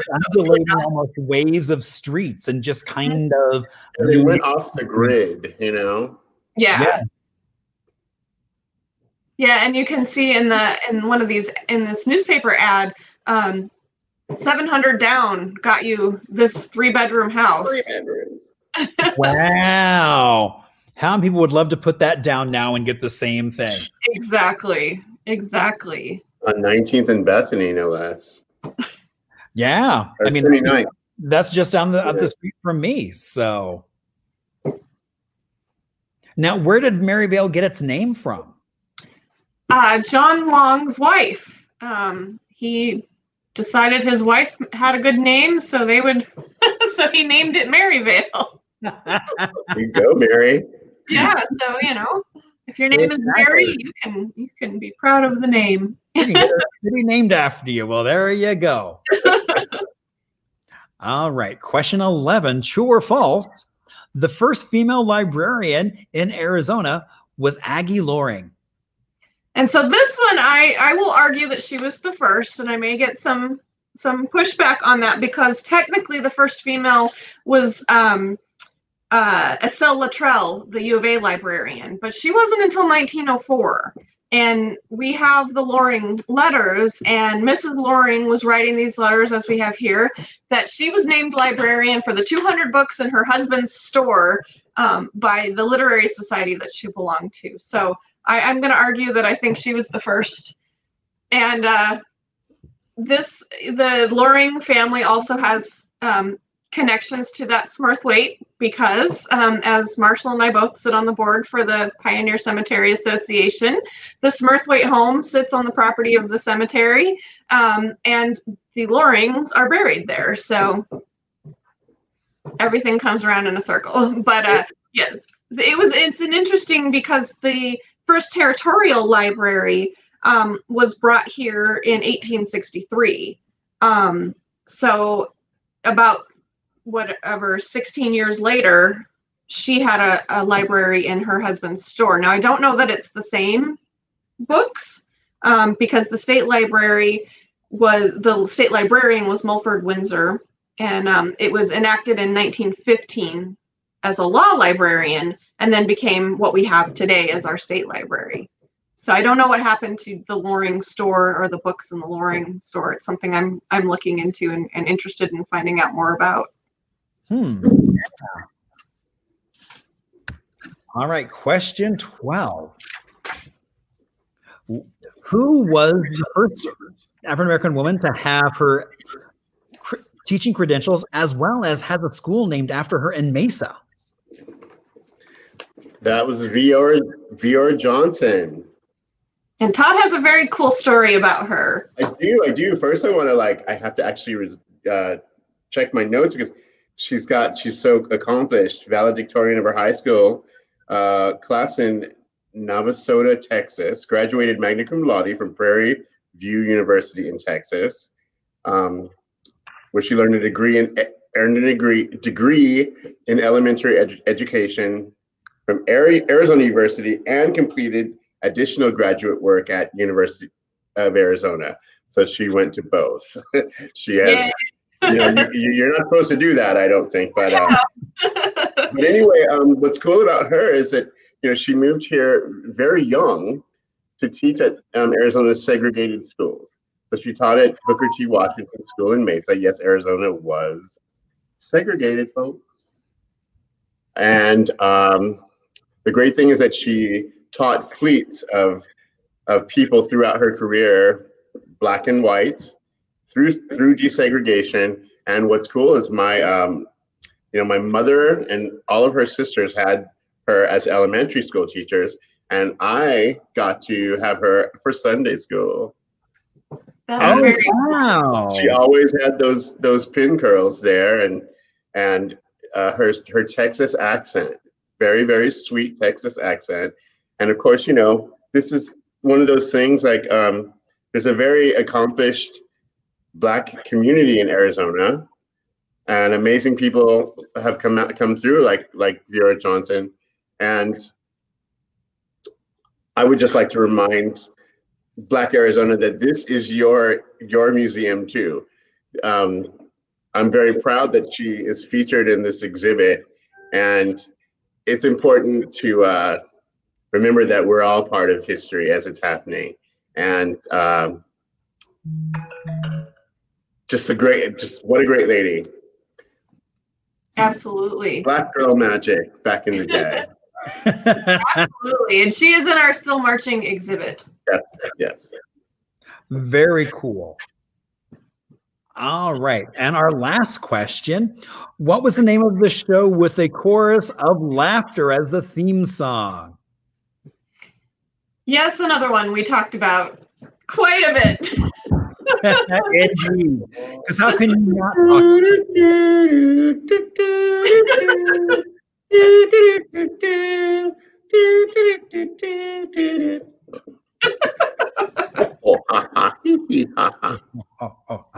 Oh.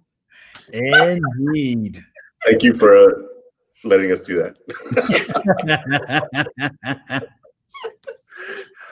Super fun show.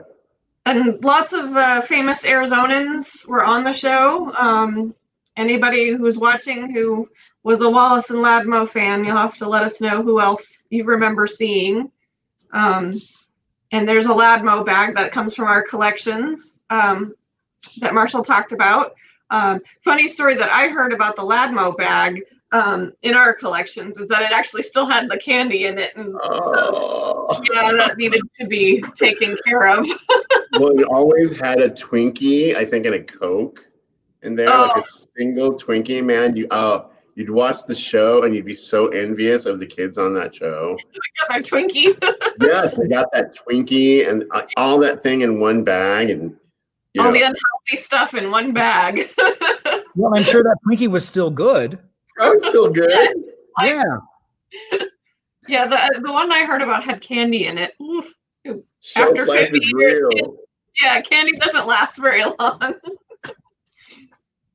No, it doesn't. Yeah. Oh my gosh. Well, thank you two so much. Do you want to say anything else about the museum? I mean, it's like we talked a little bit about the Breeze exhibit, a little bit about the still marching. Mm-hmm. I mean, there's some really cool stuff that's going to be going on that's still going on for a while. We've talked about how museums, don't forget that they're open still. Absolutely. And museums across Arizona are very much still being very socially conscious and masking up, as well as having lots of wipes and things like that so that we can go experience museums. Absolutely. And if you flip to the next slide, you can it's our website.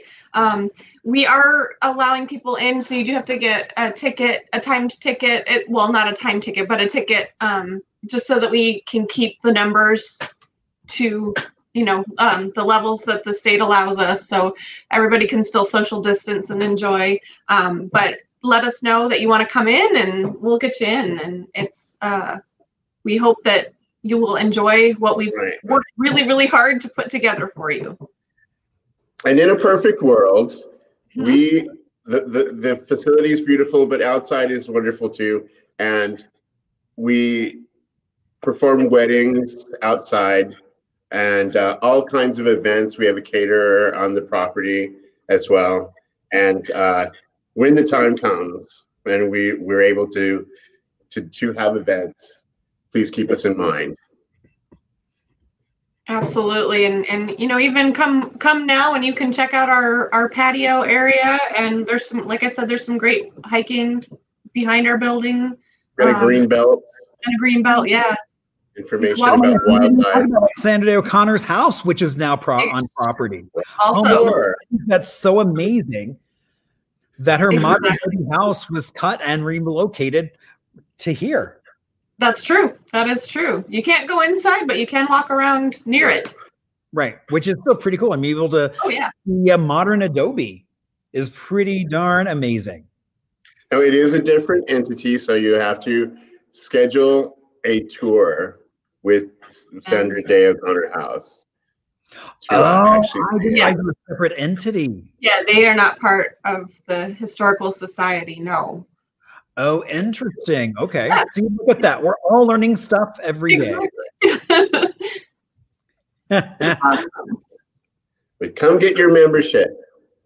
Absolutely, yes. Members get access to all of our locations, which hopefully we'll be showcasing on another Marshall Shore event. But members get access to all. House. Yes, the Sanguinetti House in Yuma, our Tucson location, and our Flagstaff Pioneer Museum also. So you want to check in about membership, you can see that on our website as well. And our membership coordinator is wonderful. Right, and there'll be more information there about some of the other, like the fixing photos type. Yes, the event. As well as I know you had, right, as well as I know you had mentioned that there is a Breeze exhibit, basically connected to the Breeze exhibit. Breeze is going to be talking virtually. That's right. So that's going to be really exciting because I mean, I love how he mixes kind of his own tradition with that history, create something completely new. Like you can come and see in the exhibit, which is pretty amazing. Yeah, you need to see that exhibit also. It's awesome. Indeed. All right. So now before I send you off, guess what? It's almost the top of the hour. So are you ready? Yeah, kind of exciting. So if only I knew how to get the seconds on my phone. I'm like, I'm getting a new phone. I'm like, all I know is it tells time, but all right. So let's get ready. So 5, 4, 3, 2, 1. Yay! Happy New Year, everybody! Oh my gosh. Thank you so much. Because, honestly, without you, this wouldn't have happened. Well, thank you for being here. We enjoyed it. Oh my gosh. I mean, when Todd called me, like I'm on my way home in the middle of the night at one point and says, hey, what about doing this? And I'm like, I've been looking for something really cool to do on New Year's. I'm so glad you brought this to the table. Well, and really kind of and you two have been shepherding it through to make sure that it kind of really did happen from the very get-go. Connecting people. Exactly. That's what the power of Arizona's history. Yes, exactly. Because there's so many amazing stories. Absolutely. So, lots of flowers in the desert. Indeed. Well, again, thank you two so much, and I will talk to you in a little bit. Thank you. Bye. Have a good night. Oh my gosh, that was so much fun. I love hanging out with them. And so, again, you might have been wondering, is this show going to be worth sharing? Well, I hope you now see that indeed it's been worth sharing because of all the great stories and information that we've been sharing and the fact that we've been doing New Year's every hour on the hour because, although I realize my hat keeps, I think, sliding down. So it's not quite as festive. So now we come to a part that I really like called Little Arizona. So, pre-COVID, I was supposed to be working on a book that didn't really happen, that almost got pulled, but I just heard from the publisher that Little Arizona is back on this calendar. So we're going to be coming up with a whole new set of guidelines and to make sure that happens. But I love Little Arizona because growing up in a very small town myself, I kind of understand that affinity of being in a small place. And so this segment has sponsorship from First Flamers Arizona. You can track them down on Facebook or on their website. So please take a look. I know they have lots of virtual programming coming up, which is really exciting. And so this time we are going to talk about, I decided to go base more on a name. And so we're going to talk about a little town called Eden, which is just north of Safford, off in Graham County. And so Eden was really it was developed as a Mormon settlement back in 1881 and was literally named for the Garden of Eden. I mean, you can see some of the buildings that are still standing, including the cemetery, which is just on the outskirts of town. But it then became, in the early 1900s, known as the Jewel in the Desert, where a 3-story Victorian hotel was created. And then they added a swimming pool that was the largest in Arizona. And then later than that, they even then concreted it in. So it was said that when this photo was taken, it held about 1.5 million gallons of water that flowed through that into pools and tubs and mud baths, kind of across the spa-like treatment. But sadly, in 2008, the hotel caught fire and burned. Now the town itself has been on and off. Now the hotel back in the 70s basically became a nudist colony. And then later on became a retreat for an environmental group called First Earth as well as another group called Brockus. Now, I think one of the most interesting things is that there was a period of time where it seems that the Rolling Stones, after a concert, came to stay at this resort and wound up becoming part owners. So sadly, they are not still part owners, and I have not heard of anything that they're trying to rebuild, kind of like at Castle Hot Springs, where there's been a huge effort to bring everything back. But you can kind of see what some of those buildings look like around there. I mean, it's definitely a place I'm definitely going to stop back by. I mean, you've got the church right there. So I definitely want to take and spend some time in Eden. It may not be the Garden of Eden anymore, but it still looks pretty spectacular and full of Arizona history. So, you know, this show is only made possible because of all of you out there watching. I do have a sponsor in AARP, and they say that if you're looking for ways to stay active, healthy, and informed without leaving home, AARP Arizona has lots of online offerings and virtual get-togethers. You can find out all the ways you can click to connect with your community at aarp.org/near-you for a wide variety of different activities going on. So what's up for next year? Well, we've got some surprises, but I do want to say next Thursday, we have Eduardo Pagan, who is an ASU history professor. So I'm kind of fanboying because I knew after this, it's like, well, how do you start a new year with the same level of energy as what we've got here? And so I threw a note off to Eduardo, who was part of a program called History Detectives. He's written several books. And so that's going to be a super fun show. And who knows where all we will go and what stories he will share with us.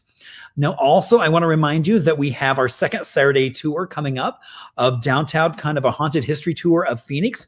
And you can find information on that on hiphistorian.com.